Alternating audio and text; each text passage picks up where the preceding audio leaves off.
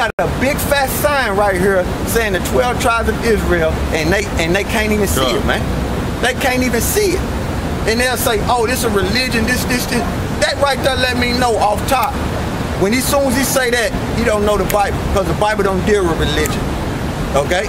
When you read in James, the 1st chapter, and when you look up that word religion, when you go deep into that word, it means to fear. The first definition means to worship, but the second definition means to fear. Okay? When you look them words up, and the word religion, the word religion is a Latin word, which I meant to bring you know what I was gonna do today? I was gonna bring my old dictionary and edify where we get them words ism, ish, and ism, and ist, that ish, and that ism. What that mean? I was getting ready to bring that out here, but I was like, nah. So I should have just ran with the spirit. But I was finna bring my Latin dictionary out here and show you where that word religio come from in the Latin dictionary. That's what I was gonna do. And the word religio is mean religion. But in the Latin, it's religio, which means to bind up and hold back. From what? The truth. So when he come up here and say, oh, what is this a religion? We got the truth. We ain't being held back from it. You see, them people in the churches are being held back because they join into that madness. That's why 2/3 of our people are dry bones. You see, they are the dry bones. They don't got the breath of the Heavenly Father and His Son. They don't got it, man. You see, they might have a sinew on them and the skin on them, but they don't got the breath, man. They don't got the name nor the knowledge and wisdom and understanding of the Heavenly Father according to the Bible. Then he's saying a white man wrote the Bible. He don't even know history. Because if he knew true history, he wouldn't have said that. Because that's why I was going into it about Septimius Severus, Diocletian, Constantine, and then I was going to go into King James. That's what I was going to do. I was going to lead up to that. But he kept interrupting me about the Dark Age. And the reason why they call it the Dark Age was Negroes were ruling. And they hit you with that vibration, say, oh, it wasn't no technology back then. That's why we call it dark. That's pure madness, man. That's pure madness. That's pure madness. Because in this book right here, by Roger Crawley, in this book right here, 1453, they were during the Dark Ages. And in that book, it tell you how Constantine, which it was more than one Constantine, but the ones that was ruling at that time, like Justinian, Theodorus, and people like that, we was warned against the Arab, right, in the sea. And when they came against Israelites, because that's who was ruling at that time, the Israelites had a flamethrower just to show you how advanced Israel was in the technology. They had a flamethrower on the boat, and when they hit them Arabs with the flamethrower, they didn't even know what it was. So that's part of the technology. To say that technology or they didn't have the technology back during that time, that's pure madness. And the word Byzantine means backwards.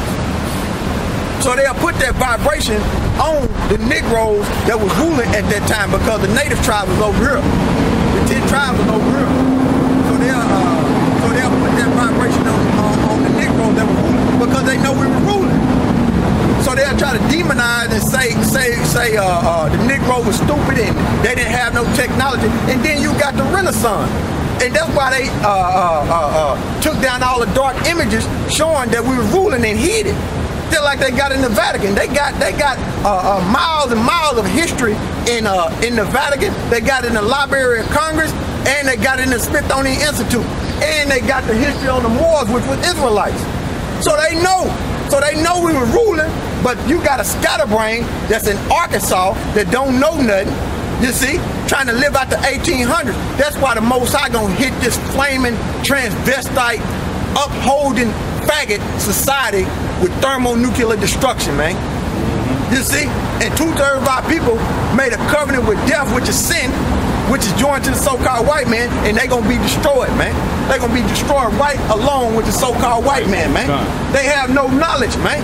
That's why the scriptures say my people are destroyed for lack of knowledge. Lack of knowledge. When you look up that word knowledge, it's being able to discern the truth. They can't discern the truth, man. They ain't got it, man. The Most High got blinders on their eyes, man. You see? And listening to this devil dressed up in a old slave owner upholding folly. But then when these devils come up on us and say, "Hold, don't go nowhere," when them devils come up on us, right, and we hold up this right here. Yeah, I say, "Oh, well, that was in the past." Well, bitch, you're trying to live out the past right now. You live out the past every day. Okay, you live out the past every day and don't even know it. Going to the grocery store and park your car on aisle E. You're gonna have to remember where you parked it at. That's the past, you stupid. You're gonna have to remember where you parked it at. You gotta remember where you parked it at, because it's in the past. And the Most High, the Heavenly Father, and His Son require that which is past. Ecclesiastes 3:15. And my thoughts are not your thoughts, according to Isaiah 55:8. You see? And then it tells you in Revelation 13:9 and 10, he that leadeth into captivity shall go into captivity. Okay? Hey, give me Exodus, hold what you got, and go back there, but give me Exodus 21 and I think it's 16. Exodus 21 and 16. And he that stealeth a man. That's in the law. That's in the Bible. So he tried to play on and say, which part y'all gonna read? Read the whole Bible, idiot. How you gonna try to play on us with that? Read the whole Bible. We believe in the whole Bible. King James Bible. You see? Go ahead. It says, he that stealeth a man and selleth him, or if he be found in his hand. Oh, no, we still found in their hand? You see? Oh, no, we still found in their hand? And here this devil is, the Most High manifested that these devils try to be slick. And here it is down south in Arkansas, they up here dressed up trying to uphold the 1800s in the so-called slave master attire. But when we tell him, look, you're going to go into slavery for destroying the Negro, Latinos, and Native Americans, he's going to say, oh, well, that was in the past. That's the devil, man, a fucking serpent. And these 2/3 niggas join right with him, man. That's why I tell you, man, according to the King James Bible, man, when this race war pop off, man, 2/3 of these niggas going to be wiped out, man, according to the Bible, because they're going to be joined to the so-called white man, man. They don't got no shepherd, man. The Most High not dealing with them, man. They think the white man is God, man. You see? And that's why I told that nigga, because I seen his spirit, man. I seen his spirit. Get your ass over there with him. You with him. Yeah. I don't know you. Go ahead. It says, if he that stealeth a man and selleth him, or if he be found in his hand, he shall surely be put to death. He shall surely be put to death. So that's a penalty. That's a penalty. Okay? Give me Deuteronomy 13 and around the 6th verse. Deuteronomy 13 and 6. If thy brother, the son of thy mother, or thy son, or thy daughter, or the wife of thy bosom, or thy friend, which is as thine own soul, entice thee secretly, saying, let us go and serve other gods. So-called white man. So-called white man. See that? Go ahead. And it says, which thou hast not known, thou nor thy fathers, namely of the gods of the people. The gods of the people, because this is set up. The white man set this up. He glorifying himself. And whenever you bow down to this, you bow down to the so-called white man. God. Go ahead. And it says, which are round about you nigh unto thee, or far out from thee, from the one end of the earth, even unto the other end of the earth. This image is all over the earth, man. That's why people got that vibration on them, thinking that the so-called white man is God, man. You see, thinking they can join hand in hand with the so-called white man, and thinking there ain't no penalty coming from the Heavenly Father, man. There's a penalty coming, man. Go ahead. And it says, thou shalt not consent unto him, nor hearken unto him, neither shall thine eye pity him.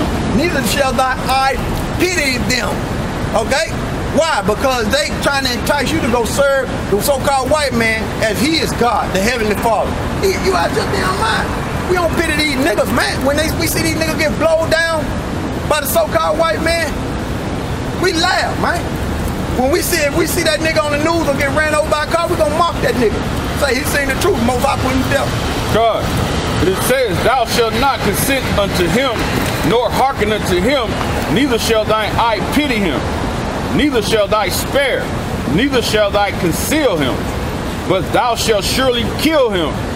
Thine hand shall be first upon him to put him to death. So we gotta wait upon the Heavenly Father and His Son in order to enact that penalty. Because we can't do it on our own. But that's the law. That's the penalty. Okay? We gotta wait upon Him. We gotta wait upon the Heavenly Father and His Son to implement that penalty. Go ahead. Thine hand shall be first upon him to put him to death, and afterwards the hand of all the people. And thou shalt stone him with stones, that he die, because he hath sought to thrust thee away from the Lord thy God, which brought thee out of the land of Egypt from the house of bondage. And that's plain, man. And that's plain. So the penalty is coming, man. So the penalty is coming. God. You know? You think the Heavenly Father gonna send His Son back, and you think His Son is not gonna push forth and act out them penalties? You out your mind, man. The grace period gonna be over when He come back. The grace period is gonna be over with, man. You know? Go back to Corinthians. God. 1 Corinthians 4:9. For I think that the Most High have set forth us, the apostles, last, as it were appointed to death. For we are made a spectacle unto the world. That's why that Edomite was taking pictures.